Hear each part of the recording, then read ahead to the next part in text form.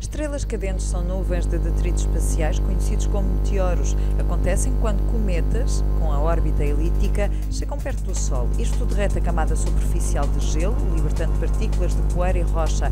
Uma trilha de detritos forma-se através do cometa, circulando na mesma órbita. Quando a Terra cruza a órbita de um cometa, sobrevivente ou extinto, pode criar um grande número de estrelas cadentes ao mesmo tempo, conhecido como chuva de meteoros. São visíveis quando estas partículas entram em contacto com a atmosfera terrestre a uma velocidade de 15 a 70 km por segundo. Quando os fragmentos caem em direção à Terra, a fricção com o ar faz com que fiquem muito quentes e voláteis. O ar deslocado brilha muito forte, parecendo uma cauda. O verão, no hemisfério norte, é o ponto alto na Terra destas nuvens de poeira. O céu limpo e as temperaturas amenas facilitam a visualização deste fenómeno.